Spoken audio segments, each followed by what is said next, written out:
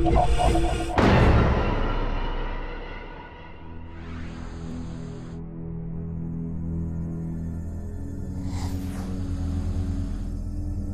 1978, I've described it as the year of the AECB's grand adventure because the AECB staff were called upon to go beyond the normal bureaucratic duties of receiving applications and so forth to being a field force when Cosmos 954 crashed to Earth in the Northwest Territories.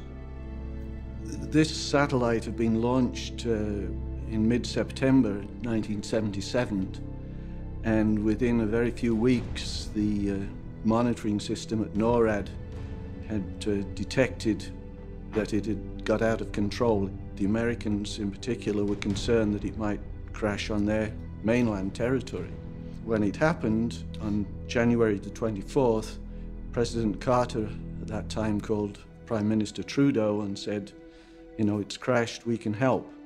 And that unleashed this search and recovery operation for the satellite that became known later as Operation Morning Light. This referred to the fact that the satellite created a very meteorite-type trail as it crossed into the Northwest Territories. It was just before 5 o'clock in the morning, so it created quite a sight, and some people thought it was an aircraft crashing. Since it was a nuclear reactor-powered unit, the early concern was that this should be identified, located, and appropriate measures taken to prevent radiation exposure. The easiest way to do it in the January time, of course, was airborne search. This involved flying Hercules aircraft with the radiation detectors on board 1,000 feet above the surface. Within a day or two, they spotted some radioactive debris.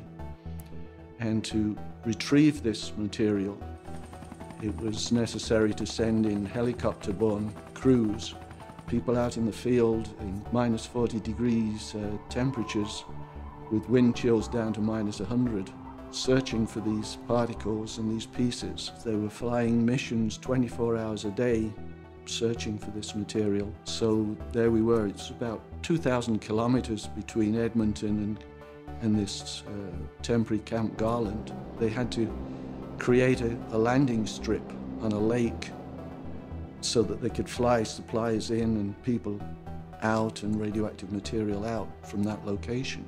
So the first phase of this search and recovery lasted from January the 25th, shall we say, a day or so after the satellite came in, until sometime in about mid-April when the ice breaks up.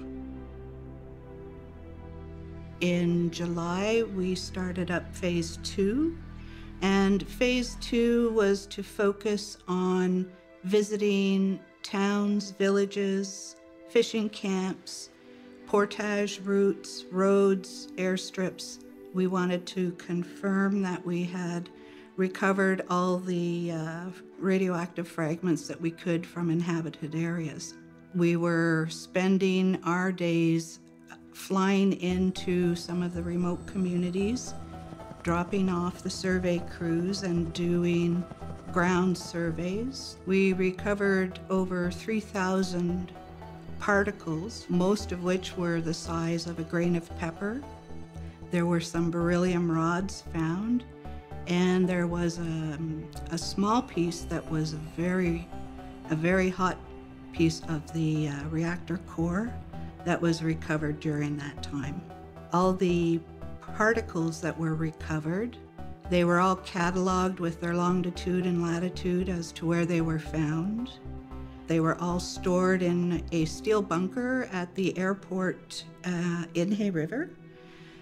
And when we were closing up the second phase of the operation in October, Canadian Forces Hercules come in, and we loaded the steel bunker right onto the Hercules, and it transported the bunker with all the radioactive materials to Winnipeg en route to White Shell Nuclear Research Establishment, which was in northern Manitoba.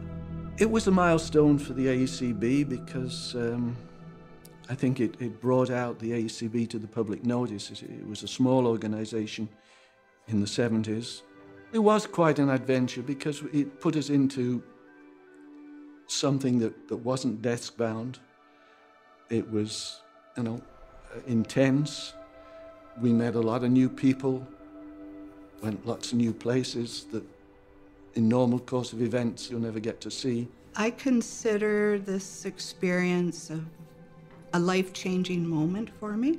I volunteered to go up to provide administrative support services. I was a secretary at the time.